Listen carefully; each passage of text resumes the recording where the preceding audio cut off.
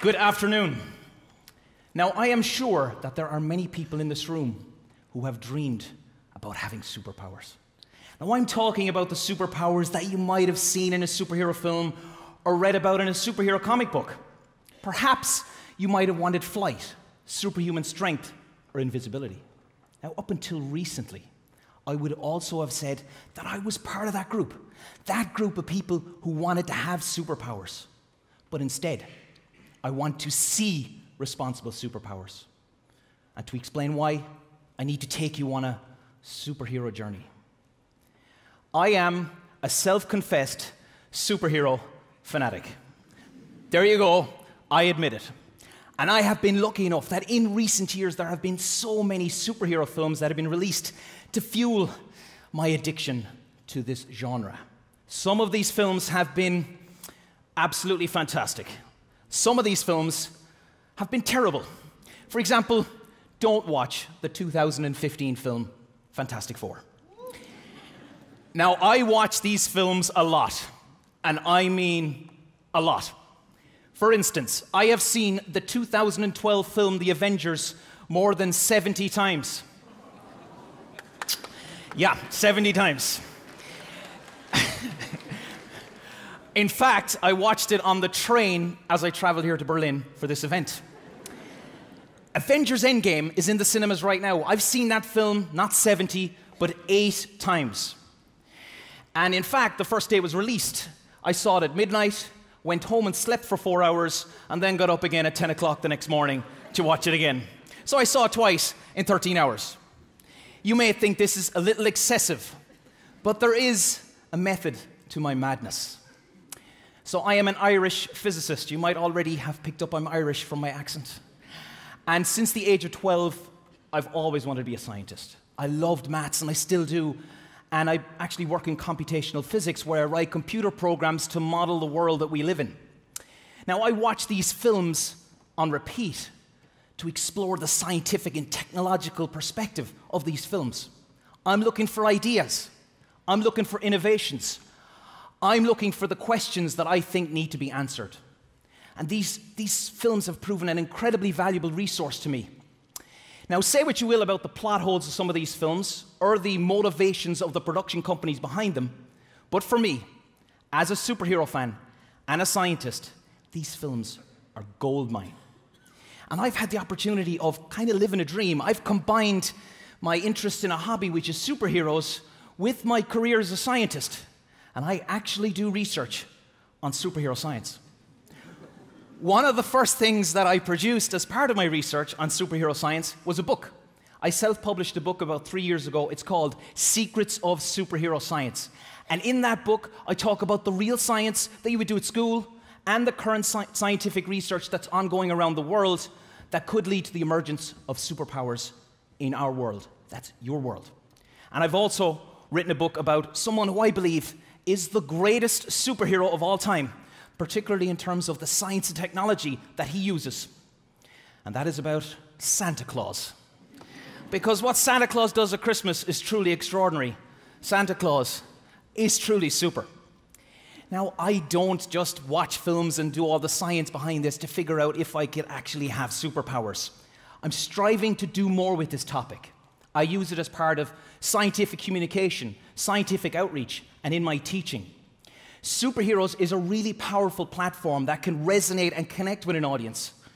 It truly is a way to capture people's attention.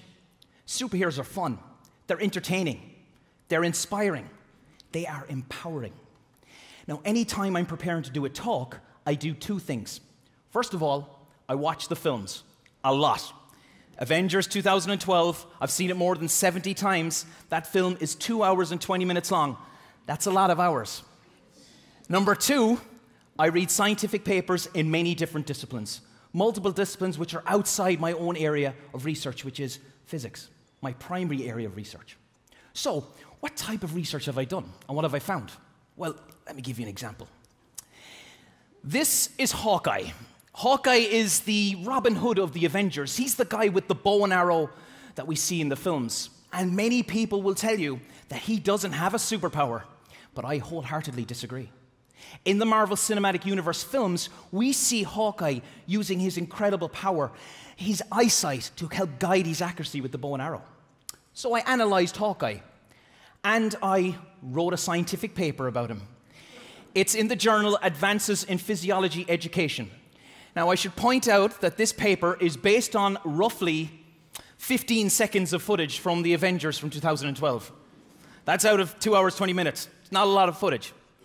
In the paper, I talk about how the human eye works. I compare how the human eye works to the eyes of birds of prey, and I talk about technological solutions that could give us improved eyesight. Now, it goes without saying that the conclusion of the paper is that Hawkeye has a superpower. And when people ask me, which superpower do I think is going to be in society soonest that we've seen in the films and may not already be there, I always say Hawkeye's eyesight. Because there are companies out there that are trying to develop a bionic lens, such as Alphabet, which is Google. The idea for this lens is not to give people superpowers. It's to be used in healthcare. For example, you could use it to replace someone's lens if they've got cataracts, or to use it in some other disease issues.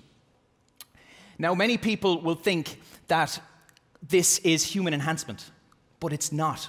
It's not about giving people superpowers, because when you give someone this type of a lens, you're giving them something that we, and many of us, take for granted. It's not about human enhancement. It's about creating technologies for the better. And that was why the main question of my paper was, how can Hawkeye inspire new, innovative, and responsible technologies for the betterment of society? And I've even written a paper about Hawkeye for teaching in physics education. And in this paper, I include Wonder Woman and the Invisible Woman, and talk about topics like linear motion, conservation of energy, and optics. And the last one is the big one, because I had great fun doing this, because for this, I actually built a real invisibility cloak. It's called the Rochester Cloak. And as you can see, or cannot see, pardon the pun, it really, really does work. Don't worry, I still very much have got my fingers. Superhero science has been an exploration for me. I compare this exploration to running. So I'm a runner. I love it. I'm never going to win any races. I'm never going to break any world records. Anytime I go and visit a new city, I put my runners on and I run. You get to see parts of the city that you would miss out on. You get to explore a city in a way that you wouldn't do so if you were a tourist just walking or on one of the tourist buses. I get lost when I'm doing this, but I'll always find my way back. And I've even done it here in Berlin. In fact, I even visited some key icons in terms of the history of superhero films in Berlin. Now, superheroes has actually facilitated my exploration of many different areas of science. I find myself reading papers about machine learning, genetic engineering, and ethics. And I think that ethics is the big one. Because I see myself as an ethical person. I do see myself as an ethical scientist. But when you're doing computer programs to simulate two grains of sand bouncing into each other, there's not a lot of ethics in that. But the moment that I ventured into superhero science, well, then ethics becomes very important. Because it's about creating technologies inspired by superheroes and placing them in society, placing them in your hands. We've got to make sure that we do that in the right way. In the past, I would have asked myself the question, can I have superpowers? But now I ask myself the question, should I have superpowers? Should we have superpowers? Should we create these technologies, and would they be a responsible innovation for society? They are absolutely key questions that have to be addressed when it comes to this kind of a topic. Now, many people will say no, and many of you in the audience might say no. But you know what? We already have superpowers in society. They're part of our everyday lives, whether we like it or not. The smartphone is instant information anytime, anywhere. You could be on a train traveling across Europe, checking the weather reports in Canada, getting football scores from Copa America, and booking tickets to your favorite band. I compare it to the Charles Xavier or Jean Grey of superpowers. Instant information anytime, anywhere. But this technology, which I use, and I really enjoy using it, it's a valuable resource, has had a negative effect on society. We don't talk anymore. You see people on trains glued to their phones. The world is not here. It's not one scroll away. I live in the Netherlands, and I see people cycling on bikes, looking at their phones. They're not looking where they're going. There have been accidents, and there most certainly will be more. And the thing about it is that when I go to a train station, I stand on a platform. I like to look around. I like to see the world. I want to take it in. I want to be inspired. And I see so many people like this missing out on something that's phenomenal, the world that we live in. And then there's facial recognition technologies. Now, these can be really useful. For example, people are using this technology to unlock or lock their smartphone, which is kind of a cool toy. But this technology could have huge benefits, particularly for those who have disabilities or impairments and they can't interact with technologies in the usual manner. And this technology can help them to do that. And of course, facial recognition can help us identify the villains that are lurking in the shadows of society. But should we be watched all the time? Is it right to affect our freedoms and our mobility to move in what way, wherever we want to go, and not have these technologies identifying us all of the time? Recently in San Francisco, they banned facial recognition technologies. There are some people who are concerned that the data that's gathered from these technologies will be used in an improper way. Now, if technologies are unregulated or managed irresponsibly, we're going to have problems. I think it's too late for the smartphone. But for facial recognition technologies, I think we still have a moment. We can still be responsible with the technology. Because it's all about being responsible and it's all about being ethical, because otherwise we're going to be supervillains. A bit extreme, you might think.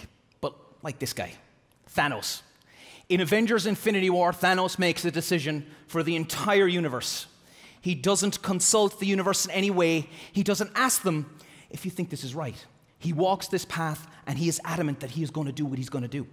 The Avengers and the Guardians of the Galaxy unite to resist. But Thanos, he won't listen to anybody.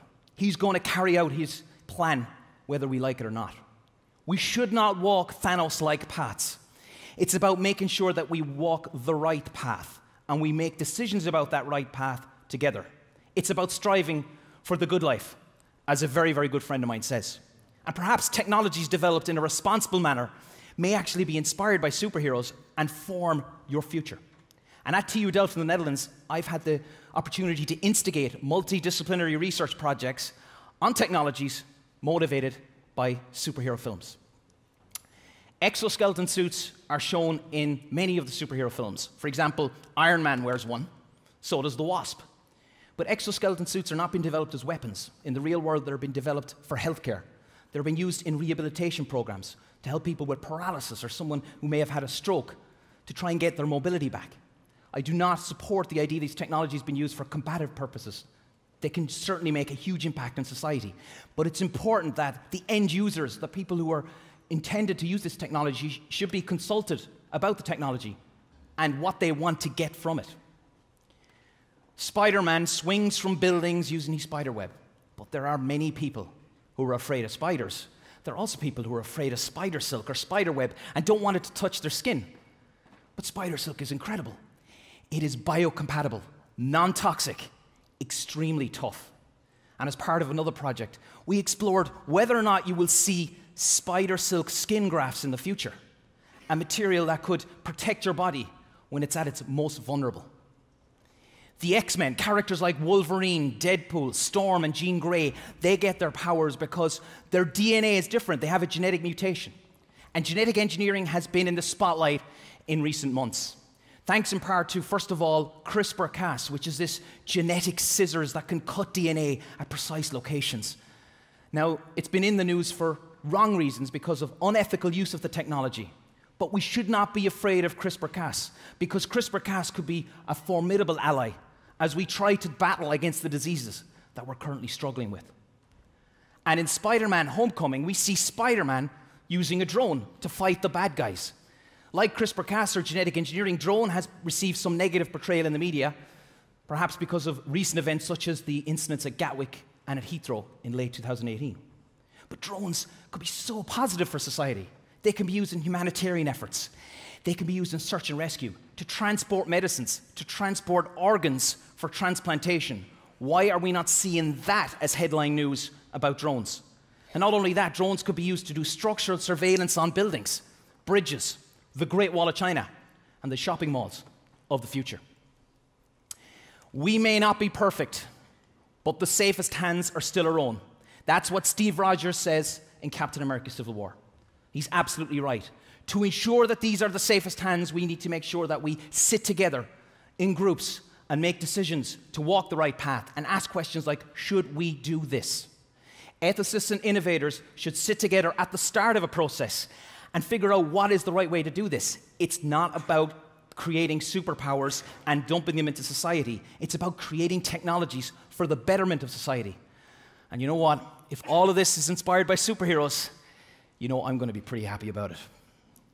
The road to responsible superpowers is uncertain.